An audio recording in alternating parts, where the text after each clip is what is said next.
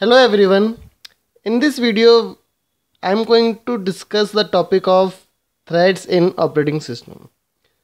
So, if you have studied Java, then in the Java we have multi-threading, and the same advantages of threads are also applicable here. So, what is a thread? A thread is a basic unit of CPU utilization that comprises of a thread ID, program counter, register set and stack. Typically we say that a process is a heavyweight and threads are lightweight. So we always say that processes are heavyweight.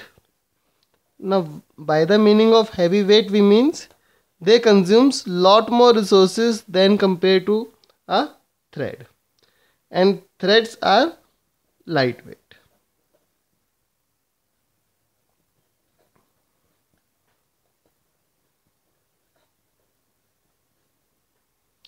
So there are two different kinds of threading processes. One is single and another is multi-threaded process. Traditionally, process has a single thread of control and it is known as single threaded process. And if a process has multiple threads of control, then it is called as multi-threaded process. And that multi-threaded process can be used to perform multiple tasks at a time. So we can show those with the help of diagram.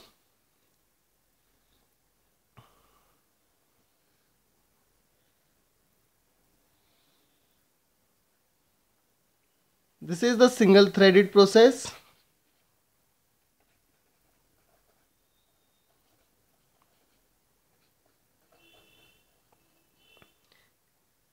In this we have some of the properties of a process, like the code of the process, data, then we have stack, registers and lots many things that are present in any process. And if this process is handled by a single thread, then it is single thread of process. So suppose this is the thread. Since there is only a one thread, it is a single threaded process. But if, for example, this single threaded process is converted into a multi-threaded process, that means this process is now controlled by multiple threads. In that case, the resources are also shared by all the threads. So for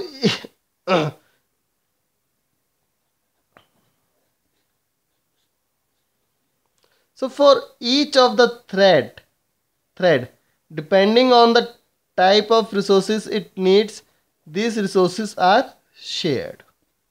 So for example, if one thread is requiring only the code along with register and stack, then this thread will get access to these resources.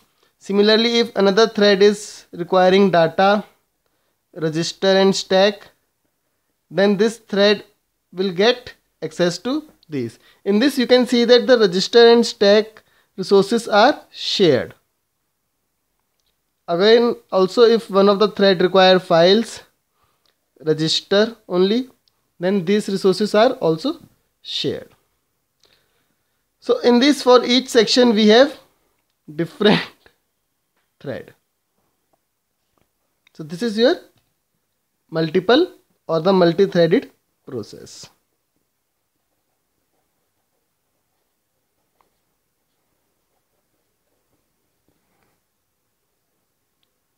Now what is the benefit of this multiple or the multi-threaded process is it can be used to run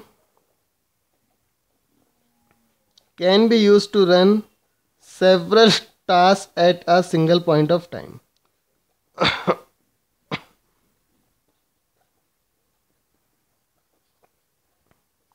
that is your multi-threaded process.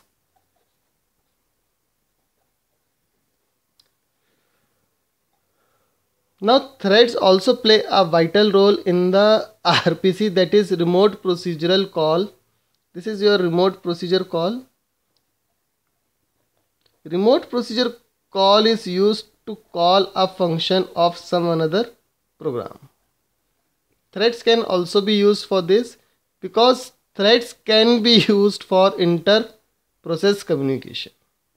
So threads can be used for inter-process communication.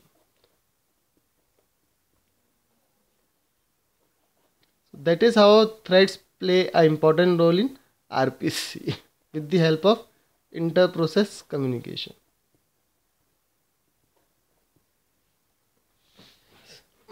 Now we will see some of the benefits of the multi-threaded programming. The first benefit is responsiveness.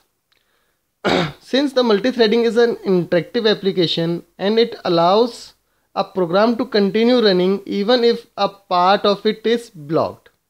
So that increases the responsiveness to the user.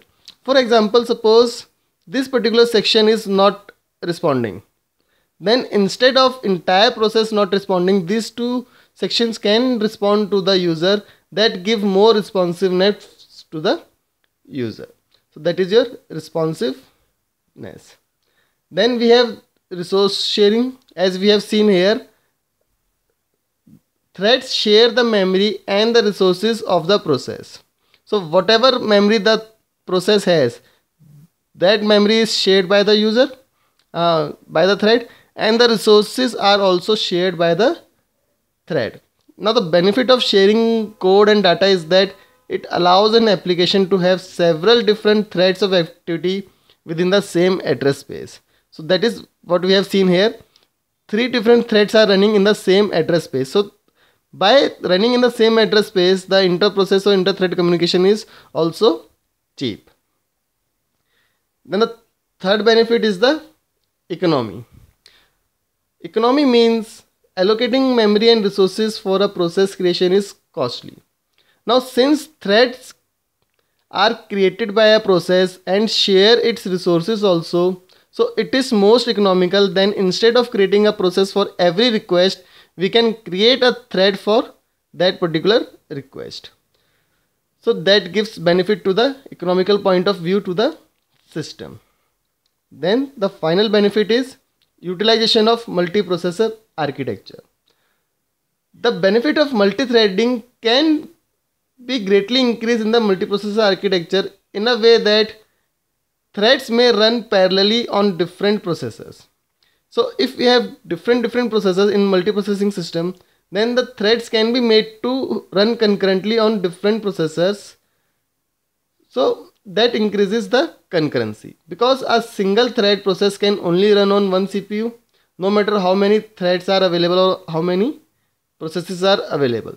So we are actually utilizing the multiprocessor architecture by using multithreaded programming. So these are the benefits. I have written important points of these benefits of the multithreaded programming. You can note it down from here.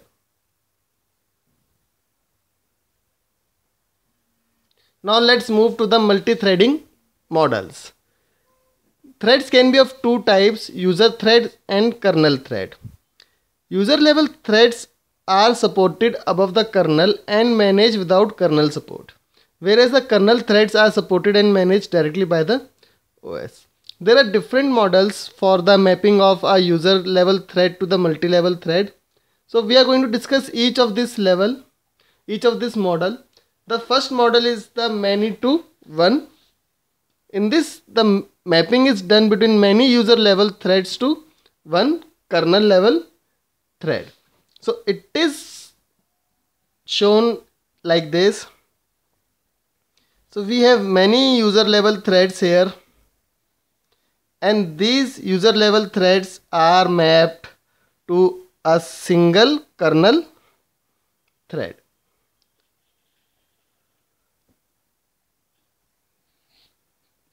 So this is the kernel thread, and these are user threads. So this is many user threads and one kernel thread. Then we have one-to-one model. One-to-one model says the mapping is done between each user thread and kernel thread. So if we have these 4 user threads, then for each of these 4 thread we will have one kernel thread. That is the one-to-one model.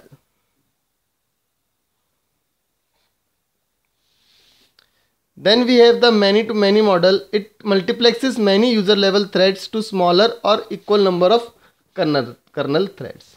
So in this, if we have this 4 user threads, then we can have either 4 or less than 4 kernel threads. So for example, we have 3 kernel threads here. Then there is a multiplexing kind of thing like this, in which these 4 user level threads are managed by this 3 kernel level threads. So that is your many-to-many model. So this is about the threading concept of operating system, in which we have seen different kinds of multi-threading models, many-to-one, one-to-one, many-to-many model, and also we have seen the benefits of multi-threading and single and multi-threaded process. So you can note the points from this video. Thank you for watching the video. Please subscribe to my YouTube channel for more tutorials. Thank you.